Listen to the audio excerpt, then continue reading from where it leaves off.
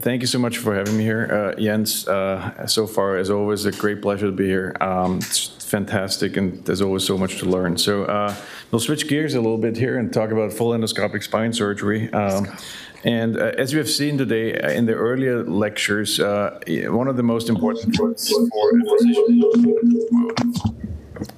One of the most important things for us is to not do any harm. And I think, as we have seen with adjacent level disease after disc arthroplasties, we can reduce the iatrogenic sort of damage that we do with our procedures. And I think endoscopic spine surgery does very similar things.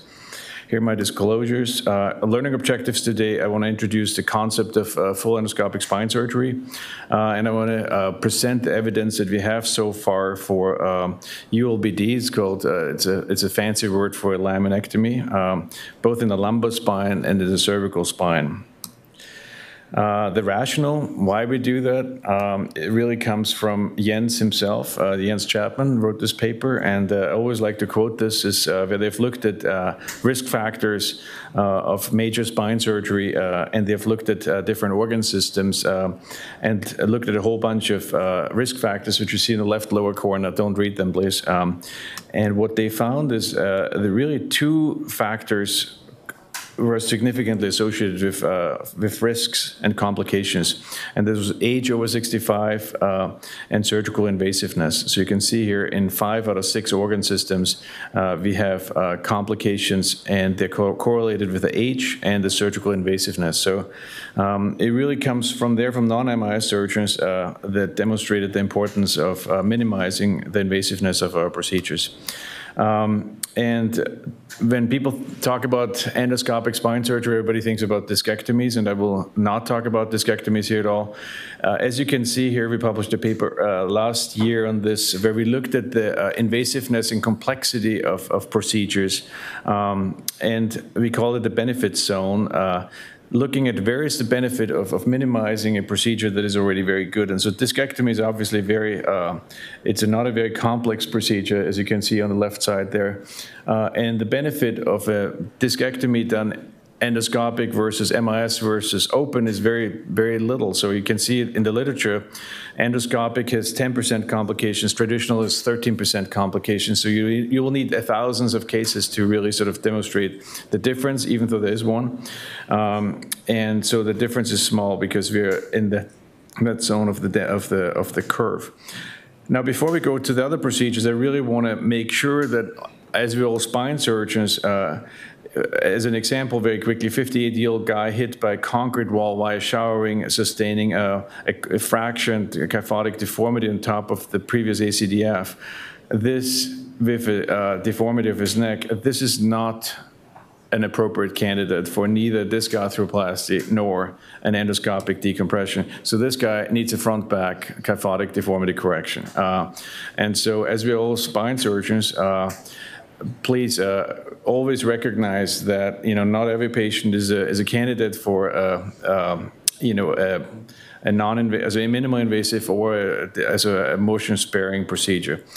So let's go to the lower spine, the lumbar spine first. We'll go there. So we'll go up to the right side on the x-axis, a little bit more invasive than a discectomy. We have, together with the AO, we have developed a system and stepwise protocols for these. So we call it unilateral laminotomy for bilateral decompression. This is mainly for the endoscopic surgeons. So the target area that helps you to visualize and get this procedure started. So with our trainees and residents and fellows, so to find the target area is a bony landmark that you can visualize with the X-ray and the OR. You can palpate and you can visualize this then directly with the endoscope. So that's every endoscopic procedure has this. And so we have a target area here, principal anatomical landmark, which helps you to get there. And we've done this with the AO and written a book on that. And really is very helpful training and learning this. Quick example here, 57-year-old male, morbidly obese, losing his bladder function, multi-level spinal stenosis. As you can see, there's quite a lot of soft tissue to go through. We did on him, we did a 4-level decompression. He's now actually already 3 years out and doing really well. As you can see, that he allowed me not to cover his face on the images, doing extremely well.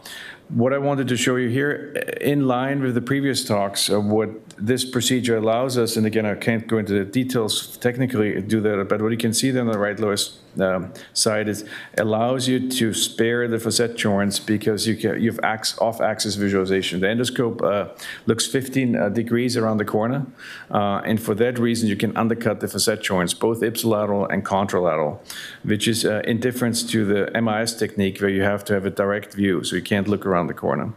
And I think that's one of the main benefits of this kind of procedure.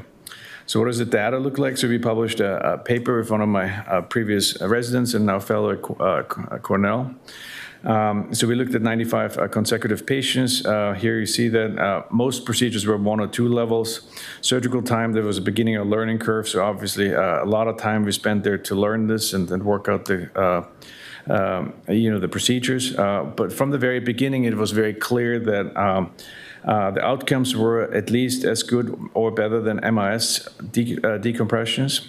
As you can see there, ODI at 1 year was better. The back pain was better as well as the leg pain. And again, that's comparing full endoscopic versus minimally invasive decompressions. But I think what was most striking about this is that we were able to reduce our complications by almost a factor of 3. It's the same as we saw earlier with the disc arthroplasty, in that MIS decompressions had a complication rate of 26 and endoscopic of around 8%. And that was the beginning of the learning curve. Again, you can see here some of the complications maybe not that serious with transient urinary retention, but it still requires a hospital stay with a catheter, and definitely something that we want to avoid in our patients.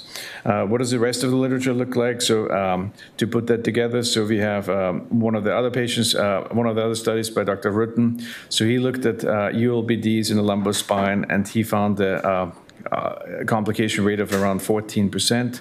Again, in the larger cohort of 72 patients. Another study by Dr. Park, they looked at biportal, uniportal, and MIS, and found that the improvement was very similar in those procedures, but there was less operative pain following the endoscopic procedures. And again, in their hands, very similar, 11% complication rate. They did better with the MIS at around 15%. Other study published on the uniportal and bilateral decompression of 106 patients, and also very similar 3.7% complication rate. So very similar outcomes in terms of pain relief and very advantageous complication rates.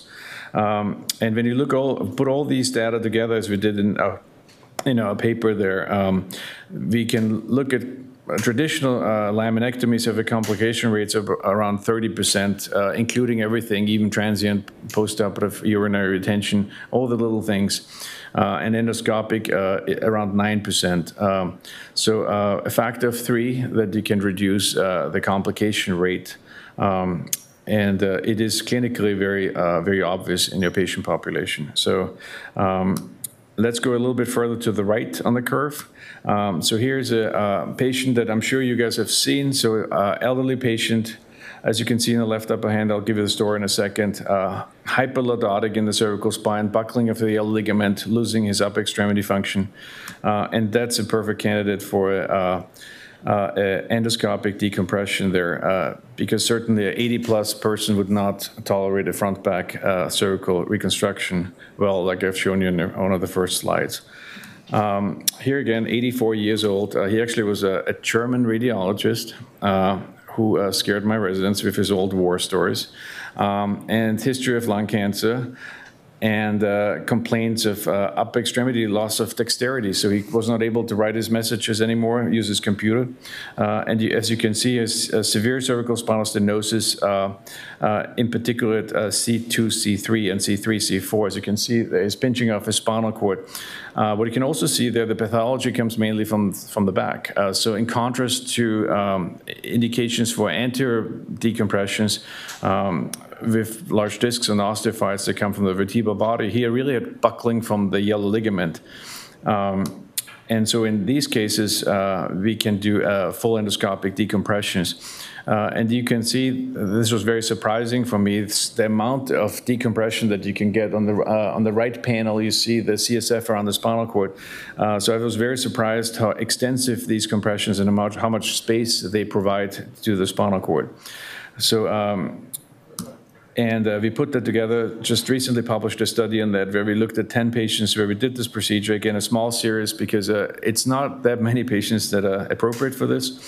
But we had 10 patients, all 70 plus years old, and 90% of these patients had loss of dexterity, most commonly at C3, C4. Half of the patient 1 level, half of them had 2 levels, average follow-up almost 2 years. We had one complication in this series where we had a transient decrease of neurological function. She recovered fully at 1 year. And you can see neuric grades, the MGOH, all significantly improved at 2-year follow-up. So a fantastic functional result. And I just operated on a lady 2 weeks ago who was in the series. She is 82 years old. She came 2 years ago. She couldn't feel her fingers anymore and do anything with her hands. And now she's back, and she's like, oh, my veins work again, so can you do my lumbar spine? So I did a lumbar decompression, I think, 2 weeks ago on her. So you can really give them their lives back, and they can function again. And this procedure is certainly more complex and more dangerous than the lumbar decompressions, but I think the benefit area in those patients is really tremendous. And that brings me to the conclusions. I think there's a space in spine surgery for these minimal endoscopic decompressions. In my practice, it's around 50%. A lot of my patients have transplants and are immunosuppressed. And as of now, with 1,500 procedures done in full endoscopic, I've not had a single infection. Knock on wood, even though we have a lot of transplants and immunosuppressed patients at the University of Washington, which has been a blessing, more than a blessing. Endoscopic spine surgery achieves similar outcomes. I'm not claiming there's any difference. I think if you take the bone away and decompress the spinal cord, you decompress the spinal cord. There's no magic there. But I think what really comes in there is that we can decrease the complication rates. And while you may say that having a Foley catheter for a day or two after lumbar decompression surgery is not a big deal, if it would be you, and we see that right now politically too, if it's you, it is actually maybe different. Endoscopic spine surgery can replace arthrodesis procedures in some cases, but again, as I pointed out before, I think it's for spine surgeons really important to look at the whole armamentarium, and I do a lot of disc arthroplasties myself.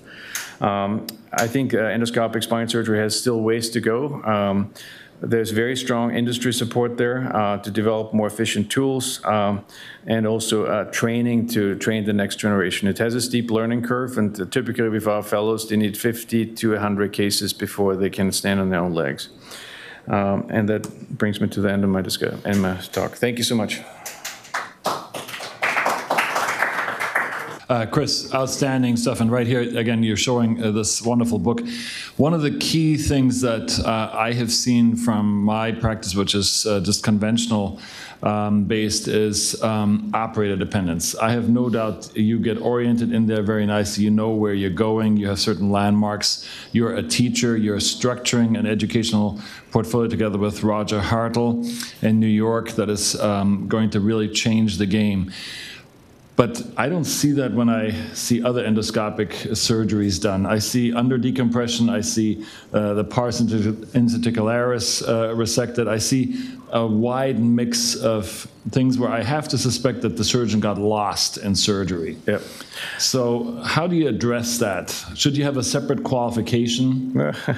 I think it's going to be like endovascular procedure for the neurosurgeons, right? I think it's going to be part of our training. Interestingly, when I wrote this book, what it became clear is that in open surgery, you typically have like 10, 15 landmarks, right? We talked about the uncinate process. You see the longest collar muscle. You see the structure of the vertebral body. You have so many landmarks that together kind of guide you to your optimal sort of procedure and your placement. In endoscopic surgery, you almost always only have maybe one or two of these landmarks. And so for that reason, when we teach our residents and fellows now, it's really those target areas that get you to the operative field, and then the principal anatomical landmark that gets you safely to the neurological structures and safely to confirm that you have done your procedure. So for example, we talked a lot about decompressing cervical nerve roots, and we'll see that in the lab too, even though we don't have an endoscope today. But for example, comparing a minimally invasive foraminotomy versus an endoscopic foraminotomy, the endoscopic foraminotomy is going to be much more standardized and much more complete, because you can visualize not only the pedicle, which is the landmark, but also the nerve root going beyond into the space outside the spinal canal. So I think it's really that we're at the beginning of our curriculum and teaching. Thank you.